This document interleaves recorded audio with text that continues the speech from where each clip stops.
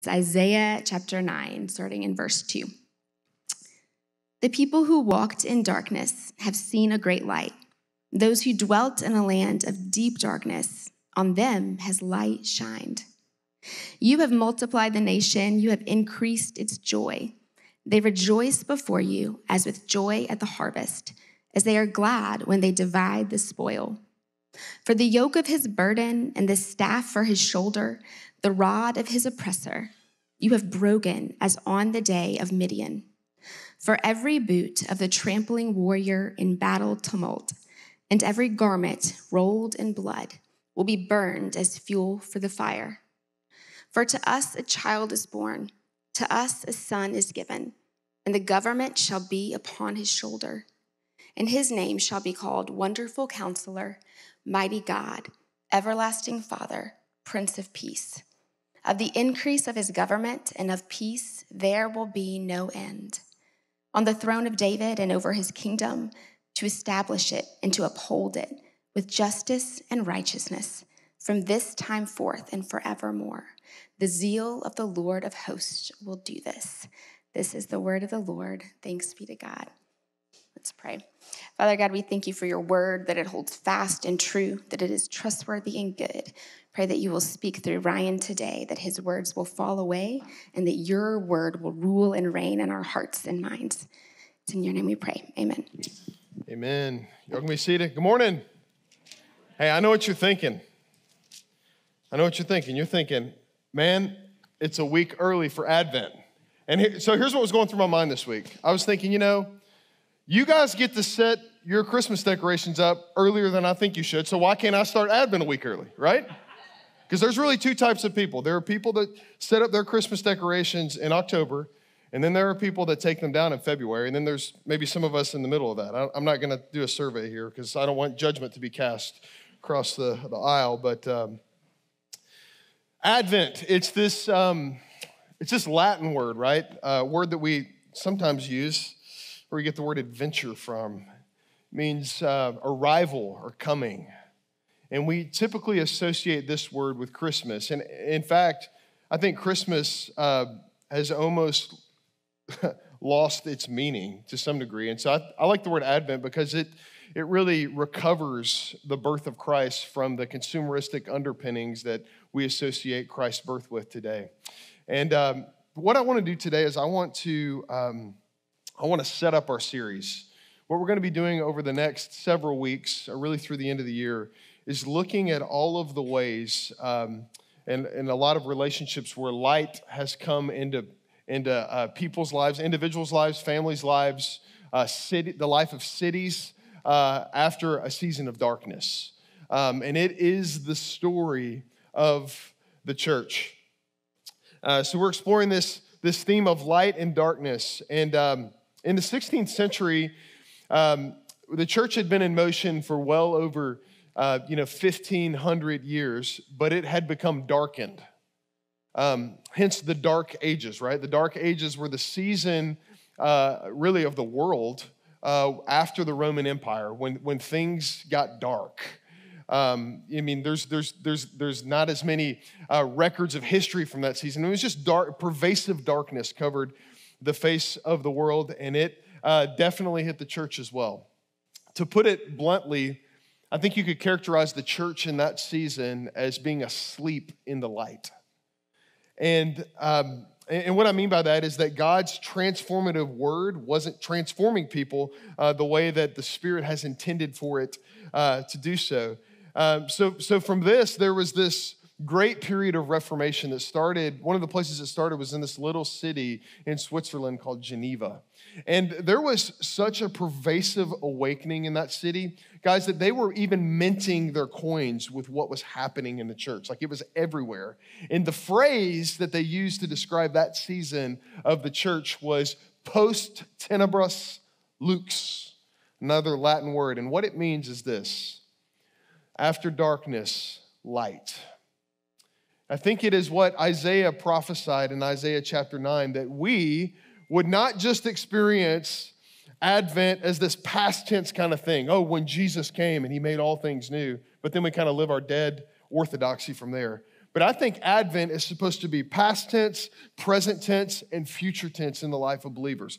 In the past tense sense, Jesus has come. He has justified us. He has redeemed us. In the present tense, Jesus is with us through his Spirit, and he is sanctifying us as we work out our salvation with fear and trembling. And in a future tense, he will glorify us, and we will get restored bodies, and we will be with him forever. Amen. Isn't that what we long for? But we're not there yet. So what does it mean now for the church to live in the light after darkness? What does that mean for us? I propose that what it means for us is that we might embrace a lifestyle of Advent.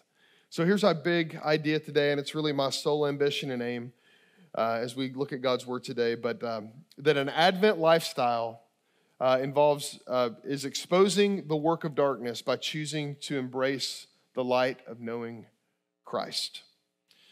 So here's where I'm going to go today. It's a little bit more of a topical sermon, but really I'm going to bookend it with Isaiah 9. And Isaiah 9 is really the theme of the entire series. But here's where I want to go. I want to look at what is Advent, to look at the original Advent, the arrival of Jesus that ushered in a new way for believers to live. The second thing is this, is that there is a great threat to the Advent lifestyle. And I want to explore that. I want to look at that in Romans chapter 1. And then the third thing is this, is what's the great hope of the Advent of Jesus? And I think it's a providential comfort through experiencing Christ's rule and reign in our hearts. So that's where we're going today. So let's dig into that. Let's look at Advent as lifestyle. The arrival of Jesus has ushered in a new way to live. I think the main thing that we have to realize about Jesus' ministry is that it is the source of Advent. That he is the source of light in our darkened world. He is the source of life in our darkened hearts. He is everything. God has never really fully removed his light from sinful humanity, even though we've sinned. There's this common grace that God has given to all the world, even the unredeemed world that rejects him. God has still given a measure of grace to. I mean, even in the garden, think about this. After Adam and Eve rebelled and they turned their face from God, they turned their hearts from God, God still clothed them with this innocent blood, this animal, right? He still cared for them. Even as this season of darkness, really, I think we could describe the Older Testament like this, is that it was really a season of darkness in the life of God's people that had beams of light kind of shining through and glimmering and glistening through at different moments. But when Jesus arrives on the scene, it is full-blown light, exposing the sin of the world. Now, Isaiah 9 is probably one of the most prominent places this promise of light is found. And I find it interesting that when Jesus comes on the scene, last week we talked about his temptation, right? We talked about how the first thing that Jesus came to do after he was baptized and entered public ministries, he came to deal with temptation. The second thing that he does is identify himself as the king of this light. Listen to Matthew chapter 4, verses 12 through 17, where he himself identifies himself as the one that Isaiah was speaking about. Here's what the word says. Now, when he had heard that John had been arrested, in other words, John, his cousin, was the last prophet in the scriptures, right? He was the last prophet before Jesus came. What happened is that he withdrew into Galilee. And he left Nazareth and he went to live in Capernaum by the sea. This is in northern Israel, in the territory of Zebulun and Naphtali. Now, these are sons of Jacob, right? These are 2 of the 12 tribes. And where they were located was in the northern part of Israel, and they bordered all of these Gentile nations. So all that's significant. And then he says he did this, he went there because so that what was spoken by the prophet Isaiah might be fulfilled. Jesus was interested in connecting the dots, right, for us, to give us hope and to give us confidence in his word. And so the land of Zebulun and the land of Naphtali, by the way, of the sea, beyond the Jordan, Galilee of the Gentiles. The people, and he quotes this, the people dwelling in darkness have seen a great light. And for those dwelling in the region, and shadow of death on them, light has dawned. And from that time, Jesus began to preach, saying, repent, for the kingdom of heaven is at hand. So Jesus goes to the exact place that Isaiah talks about, and he identifies himself as the light. Advent has arrived. Therefore, repentance must occur. Anytime light shines in our hearts, we must be aligned with the light, a lifestyle of light. Jesus says this is a lifestyle of repentance, aligning ourselves to this kingdom of light. And Jesus would make it clear in his ministry that repentance has to occur for us to be aligned with this lifestyle of Advent, this lifestyle of light. He'll say this in John chapter 8. Again, Jesus spoke to them saying, I am the light of the world. Whoever follows me will not walk in darkness, but will have the light of life. For Jesus, light is an identity. It's not something that you kind of flip on and you flip off like we think about light, but it is an identity. It is a new way of living, and it is an identity for us too. As Christians, our most basic identity is this: children of light.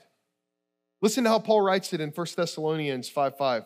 He says, for you are all children of light, children of the day. We are not of the night or of the darkness. Our most basic identity, church, is that we are children of the light. It doesn't feel that way sometimes, does it?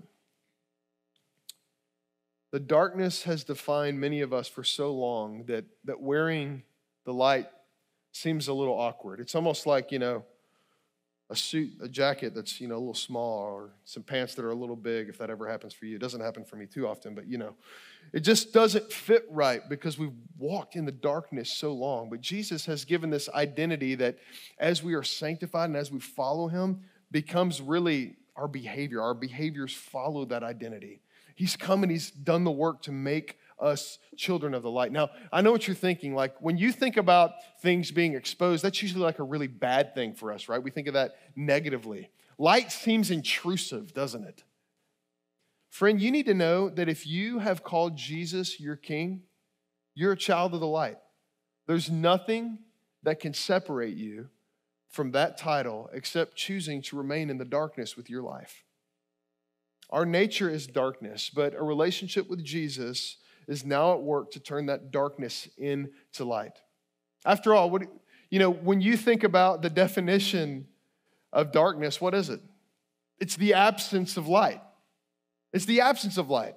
We were made to be children of light. You know what the Greek word for church is? It's this word ekklesia, and it literally means called out ones. Children of the light. That is who we are. We have been called out of darkness into his marvelous light to shine in this world. So my question for you as we kind of keep going today is this: what would it mean for you to functionally embrace your identity as a child of the light? What would it mean for you? What would it look like for you? It's a funny story. The funny story for me is I had a friend of mine take me to a great baseball game recently, and he's actually in the room today. I'm not going to look at him though, and because it's kind of embarrassing. We're kind of letting you into our personal life here, but we had these great seats. We're going to this game, and we're driving down there. We're trying to figure out parking, and it just so turns out to be it's a really big baseball game, and tickets are the parking spot is $180. I'm like, you've got to be kidding me for this baseball. So anyway, I text another friend, and he's like, hey man, I've got a friend that can let you use his parking spot in his apartment. It's really close to the stadium. And so I said, okay. And so I start texting this other guy, and we're on the way down there. And the guy said, okay, so here's the deal. Here's all you have to do. You just have to, when you get to the security attendant, you just have to tell him you're me. You just have to, tell a little white lie and tell them, I'm such and such, and here's the app on my phone, and I need to park in my spot. And I'm thinking, man, this just does not feel comfortable. And I'm kind of thinking but it's kind of worth it because it's $180. And I look over at him, and he goes, bro, we have come way too far in life to lie over a parking spot. It's those little moments of darkness that tempt you, right? That lure you and that have the temptation to numb you to the light. For me, it's far more those situations than it is the glaring lies, the glaring darkness. So what would it mean? So for me, it meant to listen to my buddy that day and say, yeah, you know what? We're not letting darkness into this. Who cares what will happen? You know, we're gonna live by the truth. We're gonna walk in the light. So let me tell you, let's let the tape play out a little bit more. Let's look at this great threat of an Advent lifestyle. And I really think that it's this. It's a suppression of the truth. It is suppressing the truth. Next weekend, something cool is going to happen for people that live in Antarctica anyway, which is nobody. There's a solar eclipse that's happening next week, right? I think we might be able to see a little bit of it, but it's going to be best in Antarctica, so get your tickets. A solar eclipse, I'm not a science teacher, but a solar eclipse, I think, the way that I understand it is, the sun shines, right? It's always shining. I think a solar eclipse is what happens when the moon comes in between us and the sun, and then the shadow that's cast over from the moon covers at least a part of the earth, right? So when you think about it, you think about this giant shadow that covers the earth, and as you think about a solar eclipse, you think about the makeup of the sun. For us, it seems like the sun is gone, but the sun isn't gone. The sun isn't destroyed. I mean, it still burns with all of its fierce intensity. It's, hydrogen and helium makeup, the big ball of fire that it is, this giant star. Its brightness, it hasn't been extinguished. No, it's just been hidden from our sight. The shadow that the eclipse will cast on the earth doesn't change the essence of the light. It doesn't change the truth. It just obscures it, right? Friends, as we think about the truth of God's word, I want you to think about light. If we buy into the world's ways, which are to address the issues of our fallen condition without the gospel of Christ, and with the ways and the solutions of this world, the same shadow will fall on us. The same shadow that fell on the church 500 years ago can fall on this church. And it starts by falling on each of our hearts, right? When we suppress the truth, when the darkness overcomes our hearts. The truth, which is the light of Christ, is supposed to be set on a lampstand, something that we're proud of, something that gives meaning to all of our life. This is why Jesus says this in the Sermon on the Mount. Listen to what he says in Matthew chapter 5. He says, these disciples, he's like one of the first things that he says to them after the Beatitudes is this: you are the light of the world. He draws out that identity statement that Paul mentions, right? You're light. You are children of the light. Your most basic identity is that you belong to the light. That's it. As Christians, that's us. And he says, a city, Jesus was great at painting these pictures, right? A city set on a hill can't be hidden. Nor do people light a lamp and put it under a basket, but on a stand, and it gives light to all in the house. In the same way, let your light shine. Let your identity in Christ escape your homes. Let it seep out into the world, he says, so that they may see your good works and not give glory to you, but give glory to your Father who is in heaven. Friends, the only way that the world is ultimately changed is by the force of the gospel light of Jesus Christ covering the face of the earth. And the way that God is pleased to do this is he's pleased to use my heart and your heart as the conduits of the gospel of light going out into the world.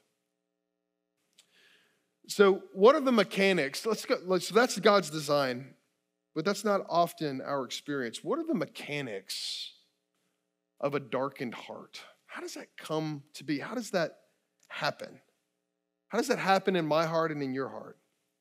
Well, the Bible calls it a suppression of truth. Suppression means to hold something back, to hide something, to hide, namely the truth, to disassemble the truth, to water down the truth, to suppress the truth, to push down the truth of who God is, what he sent Jesus into the world to do, and what it means for us to embrace the lifestyle of Advent. Because the gospel is the good news of what Jesus has done. It is. But it's also the good news of what God wants to do in and through your life. The church tends to vacillate historically through those two things. It's like all grace or all works, right? But the truth is the gospel is really something in the middle, that grace leads you to live a certain way. After all, Jesus doesn't say, let the world see, what you declare your faith to be. He says, let your good works shine in the world, doesn't he? Those are the demands of the gospel. And church, it might be more costly now than ever to let your light shine. There is a temptation right now to suppress the truth and to try to say the right things to appease the people that are around us. That's not what it means to put your lamp on a stand. It means that we are not ashamed of the gospel, which is the verse that actually comes right before we're looking at Romans 1 here. So this warning, this is a warning for us, okay? Sometimes it's hard to hear warnings, but it's better to hear warnings than to not hear them, right? When Jesus came into the world, he came into a world that was already under judgment. He didn't offer anything that the world didn't already feel. And when Jesus came into the world, there was no one that belonged in fellowship with his Father. In light of this, I want you to hear what Paul says to those who desire to really edit the truth of God's word. I mean, can you imagine this? I mean, when we don't take God's word at face value as God's word, typically, I mean, what we're really saying is this. We hear God's word and we're like, hold on, let me get my highlighter out. Let me get my red pen. I'm going to actually just edit that a little bit and kind of cut out this and move it over here and maybe put this over there. When we don't take God's word at face value as really the light for our lives, that's what we're doing. We're taking out our red pen to God's word. And so Paul says there's a warning. He gives us a warning for our temptation to do that. He says this, verse 18 in Romans chapter 1, he says this, for the wrath of God is revealed. That's a word we don't like, right? The wrath of God is revealed from heaven against all ungodliness and unrighteousness of men who, by their unrighteousness, the way that they live their lives, in other words, suppress the truth. They muzzle the truth. They put it under a basket. They edit the truth. For what can be known about God is plain, Paul says, because God has shown it to them. For his invisible attributes, namely his eternal power and his divine nature, they've been clearly perceived by everyone on the face of the planet, he says. Ever since the creation of the world and the things that have been made, so they are without excuse. This is the textbook place for this theological term called general revelation, which basically means this. God has revealed himself to us. We know who God is just because we are image bearers of him and we live in this world. We know who God is. He says, so we have to do something when we know who God is and we discover who we are in our sin. We have to come into the light, right? This is why Jesus came. But Paul is writing to a church who said they came into the light, but didn't fully come into the light, didn't really embrace it. Listen to what he says is happening. He says, for although they knew God, they did not honor him as God or give thanks to him, but they became futile in their thinking, and their foolish hearts were darkened. The shadow came over their hearts. Claiming to be wise, they became fools. And what happened is they exchanged the glory of the immortal God for images resembling mortal men and birds and animals and creeping things. They worshiped other things. And then here's the scariest verse, one of the scariest verses in the whole Bible. Therefore, God gave them up. We don't like to believe that God is a God that can just give us up to our sinful desires, do we? That's part we want to edit. We want to edit that out. That his love would overcome his justice, right? He says, therefore, God gave them up in their lust and their hearts to impurity, to the dishonoring of their bodies among themselves, because they exchanged the truth about God for a lie and worshiped and served the creature rather than the Creator, who is blessed forever. The suppression of truth is the foundational sin of all of humanity.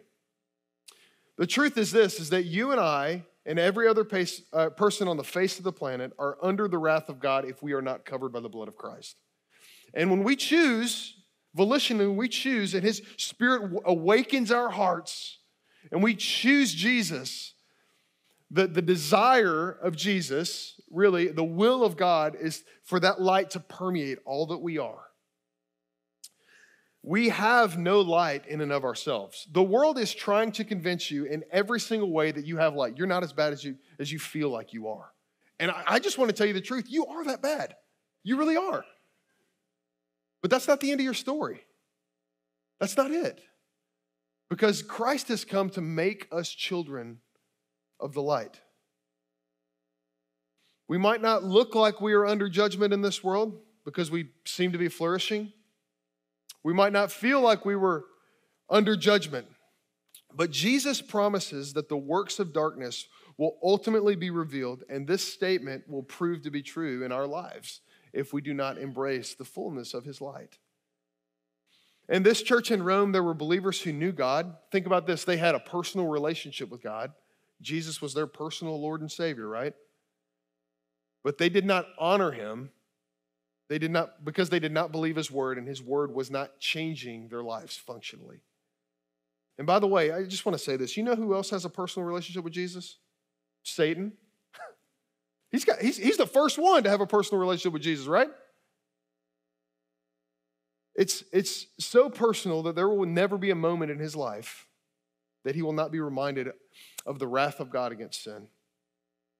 And he, unlike us, did not have the opportunity to repent. You see, Jesus has this right in His perfect justice where He can give us up to the lust of our hearts. And that's scary because we know what's capable in our hearts, what we're capable of. But I want you to take comfort today, church, that the role of the Holy Spirit in your life is to keep you in the light. It's to keep you in the light. It's to keep fanning the flame of the truth that you've heard when you've heard the gospel. But volitionally, we must choose to stay in the light, right? This is what it means to work out our salvation with fear and trembling. He gives us the power, but we have to choose to be children of the light and to stay in that light so that we can avoid, these eclipses over our own hearts. And I know I just said that. You guys are going to Bonnie Tyler. I know. It's all right. Did that go over your head? Total Eclipse of the Heart. Come on. Greatest song of the 80s.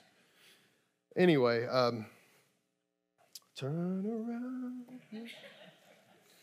Isaiah 50, Isaiah would write this that really talks about this, this temptation that we have when it comes to like editing God's truth and not living in the fullness of its light, not embracing the light of the gospel the way that He's designed for us to. He says this, and it kind of goes on with this warning. Isaiah 50, verses 10 through 11, he says, "Who among you fears the Lord and obeys the voice of His servant? Let him who walks in darkness and has no light trust in the name of the Lord and rely on His God." In other words, your lostness is not a problem to God. He stands ready and able, mighty to save, ready to rescue you. But he kind of gives this warning for those who don't really realize that they're lost. Like relying on God is not a problem. In fact, it is the basic position of the heart of a Christian, is that you are desperate for God's grace. But he says there's this other way to live, right? He says, "Behold, all you who kindle a fire, who equip yourselves with torches." In other words, you try to find your own light through how you live. He says, "Walk by the light of your fire and by the torches that you have kindled. This you have from my hand. You shall lie down in torment." In other words, that light is not going to lead you to life. And all of us have that temptation. So there's really two ways to live, Isaiah says, is to admit that in and of ourselves we have no light, that we have no truth, that we have no revelation, that we have no hope, that we have no purpose in life. And therefore we must rely solely on God to be our light. It sounds pitiful, right? It sounds like, who would ever want that? That's what the world thinks. You're so weak. Christians are weak. Yeah, we are. Yeah. Christ is our strength. It's great, right? It's sad. You have to be so strong, right? Your weakness is not a problem to God, church. It is the way that we express our desperation to him. Paul said that, 2 Corinthians 12. The second way to live is to kindle our own fires with this truth-suppressing lumber, right? And to equip ourselves with this edited word of God and to exchange it for man-made ways. Isaiah warns us that we will ultimately have to walk by the light of those fires, and it will not lead us to life. As we kind of land the plane on this point right here, my question to you is this. Is there a place in your life right now where you've taken the provision of the gospel or the commands that flow from the gospel on our lives, the lifestyle that flows from it, and edit it for your own needs? I know it might not seem like much, but the scriptures say that our hearts slowly and surely become darkened as we do this. Our hearts become hardened toward God's word. And maybe you've given just a little into the flesh recently, and maybe you've embraced a worldview that has man at the center, not Jesus at the center. Or maybe you've got some kind of lifestyle sin that really isn't in alignment with Christ, and you just kind of tucked it away in the darkness and thought, hey, I'm never really going to be found out with that. It's not really a problem. The scriptures tell us that's a dangerous place to live because we're suppressing the truth, that nothing in your life that is hidden now will not be made fully known to God. And he's really the only one that it matters to, right? For us. So I didn't want to enter into this text without just asking the question. Is there a place in your life where you've kind of edited God's word to suit your own needs? And have you considered the danger that might be, the harm that it might be to your heart? What would it look like for you to come into the light with that? The third thing we're going to talk about today is that there's this great hope of an Advent lifestyle. And I really think that it is a providential comfort that we experience through Christ's rule and reign. That he has set up his kingdom in such a way to care for our every need. If we will let all of our lives hang on him, dependence on him. The rule and reign of King Jesus' dominion is, in essence, a spiritual domain. And I think, at this point in redemption it is. In Abraham's time, it did involve a lot of physical things, physical land, right? But for us, it is this spiritual domain that shows up in physical places. But the primary place of Jesus' rule and reign is on the hearts of humanity right now, right? This is what Jesus is after. His kingdom is spiritual in nature at this juncture. When Jesus returns, it will be coupled with this physical kingdom. So for us to be transformed into the image of Jesus doesn't mean that we all physically look like Jesus. That'd be kind of weird, right? And I guarantee you he doesn't look like that white guy with blue eyes, okay? I'm just gonna throw that out there, right? Wow, okay. Anyway, that wasn't in the notes. But it means that our spirit is being shaped to the Spirit of Christ. This is what sanctification really is for us, of how he loved and how he lived. And the flesh, the world, and the devil, like we talked about last week in temptation, all seek to stand against that. So the primary place his Spirit transforms us is spiritually. He transforms our spirit. Has your flesh been tempted recently to come out from a lifestyle of Advent? I shared my story with you earlier. Are you aware of the temptations that you have to kind of come outside of that lifestyle of Advent? Another story that's just funny that's coming to mind, sorry, Megan, is Megan was driving our minivan, this is years ago, and she clipped a mailbox with her mirror, okay? And so the mailbox was damaged, right? And she was on the way to her friend's house, and she called her friend kind of in a panic, and she said, "Hey, Zoe, what should I do?" And then her friend had the greatest response. She goes, "What do you want to do?" It was great. She said, "What do you want to do?" And she's like, "Of course, I want to leave. I want to leave the scene. I want to run."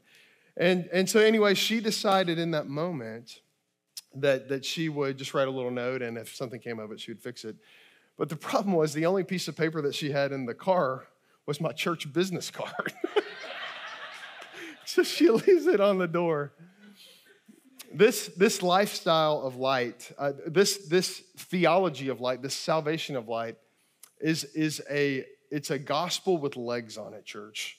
And I don't want you to forget that. Listen to what Paul says in Ephesians 5 about this identity as light. He says, for at one time you were darkness. So that's all of our stories. At one time, like in our essence, we were dark. We were darkness. But now he says, you are light in this world. Therefore, walk as children of the light. For the fruit of light is found in all that is good and right and true. And try to discern what is pleasing to the Lord. Take no part in unfruitful works of darkness, but instead expose them. For it is shameful even to speak of the things that they do in secret. Verse 13 says this, but when anything is exposed by the light, it becomes visible. For anything that becomes visible is light.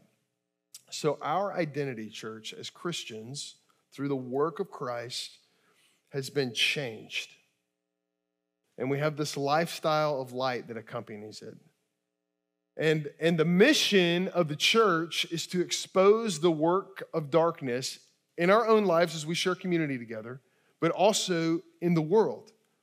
The essence of walking as light is to carry light into dark places. And this is really what kind of the remainder of the series is going to explore. But before this text gets away from us, I want to read this last verse to you again, because it's really critical for us. When anything is exposed by the light, it becomes visible. Okay, that's cool. That's good, right? But listen to this. For anything that becomes visible is light. Think about this. Any dark deed that is brought out of the darkness and made visible becomes light. The devil wants to conform you to the image of darkness. He wants to shape your life in the darkness of this world, in the darkness of sin and shame. But Jesus conforms us to the image of light. He destroys the plans. Think about it this way. The plans of the enemy are destroyed every time you confess your sin. Because what you're doing is you're taking that thing that was in the darkness, you're bringing it into the light, and you're saying, God, use this to change me.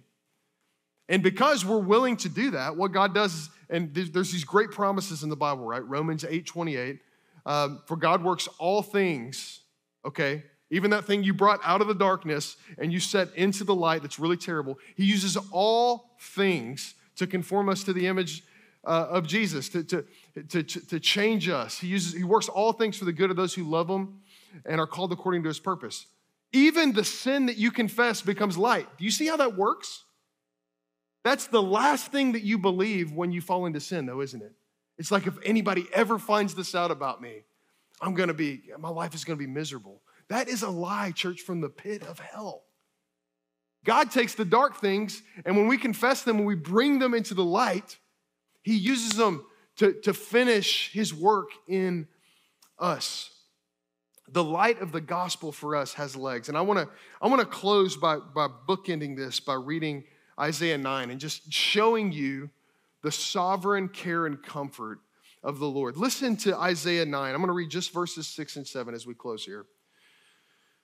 And my hope is that as we hear this and we think about this sermon today, that Advent would be a lifestyle for the church, that it would be a lifestyle for you and for me.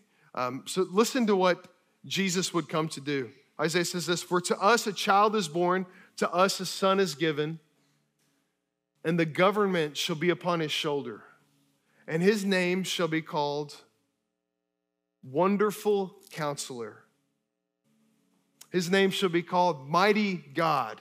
His name shall be called Everlasting Father. His name shall be called the Prince of Peace. And of the increase of his government and of peace there will be no end. On the throne of David and over his kingdom, to establish it and to uphold it with justice and righteousness, what our hearts so desperately long for. The nature of this light-bringing King, church, that has brought light into our dark world is that the government shall be upon his shoulders. Now, when you think about government, don't let our American idea of government define what the scriptures mean by this.